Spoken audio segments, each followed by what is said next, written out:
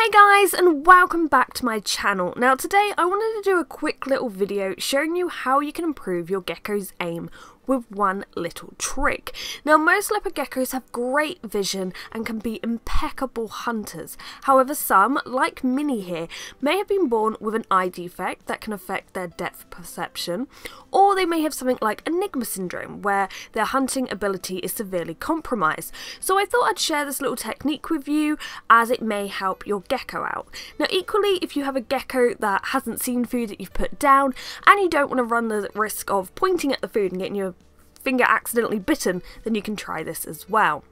So what is this amazing technique and what do you need for it? Simply something like this. This is a rubber vivarium door wedge, and this will totally do.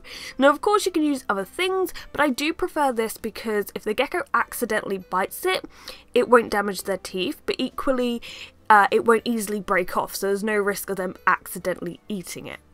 So very simply, as you pop down the food in front of your gecko, you use the wedge to create a larger target. Now I found that when Minnie's aim isn't perfect, she'll aim for the wedge but end up getting the food because, you know, her aim is quite bad at times.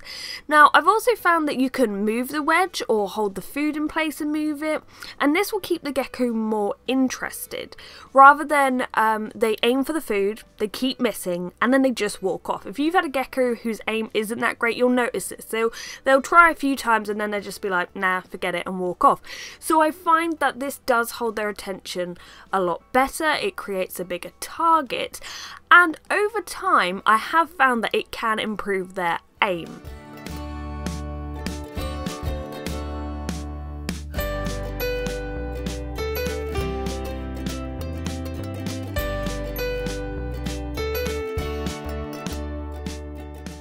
Now, I don't have to do this every time with Minnie. Some days she'll be a surprisingly good hunter, and ideally I'd prefer to leave her to hunt down her food because it's a great enrichment activity for her. However, on the days where she's struggling, I will use this technique.